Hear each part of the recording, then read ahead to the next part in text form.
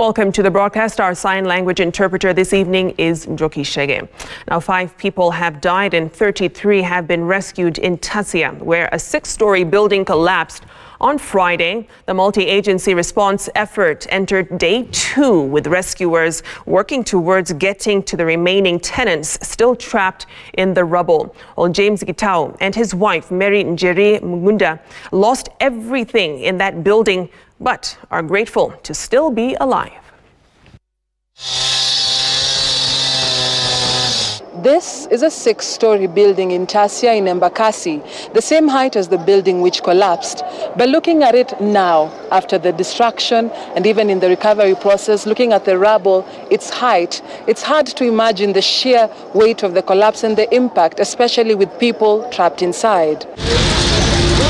On the second day of the rescue effort, the multi-agency unit, comprised of the Kenya Defence Forces, the National Disaster Management Unit and the Kenya Red Cross, kept drilling through the layers of concrete slab, shells of the stories stacked on each other, keen to place even the faintest cry for help, story by story. It is feared that of the 26 unaccounted for, almost all are still trapped in the rubble. 33 have since been rescued, 26 are missing. 18 were taken to Mama Lucy Hospital, of which 16 were discharged. In Kenyatta National Hospital, we took 14. 7 were discharged, 6 are still admitted, while 1 succumbed in hospital. At the Kenya Red Cross Information Center, families of those affected, those who survived, came looking for fresh details. Here, psychosocial support was offered. Not too far away, in an iron sheet structure within the same neighborhood, we find 31-year-old James Gitau Kamande and 23-year-old Mary Njeri Ngunda, his wife. The couple lived on the 4th floor of the 6-story building and were there at the time of the collapse. The sheer horror of it still stalks them.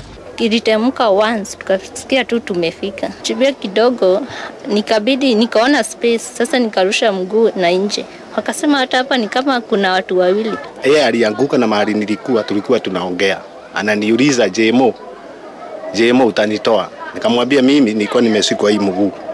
Mguu yangu ilikuwa imeshikwa na meza na kitanda. They lost everything in the building, but at least they lived.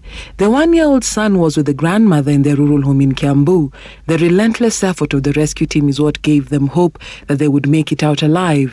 Mawe ilikuwa hapa, hata ningejika kama singetoka. Kuna watu walikuwa hapo nje, walinirushia hiyo haksu. Nikakata mguu. Wakati nikatika, nikapitia kwa hizo meza, nikatoka. Lakini nilitoka bila, nilikuwa tu na kinyaza, hata sikuwa na t-shirt. James was treated at the Mama Lucy Hospital and discharged. However, he still bears fresh wounds and injuries. He can't walk upright without support, and beneath the physical scars are layers of trauma. Hii Christmas, ni ya huzuni tu. The rescue operation has been made more complex and difficult because of the people still trapped within the rubble. Any wrong move could come at a heavy cost. We cannot predict when you're going to finish, but we are working very hard to ensure that we finish as soon as possible. For families who are still distraught, frantically searching for their kin, where there is life, there is hope. For those who survived like James and Mary, life must be rebuilt. Dorcas Wangira, Citizen TV, Nairobi.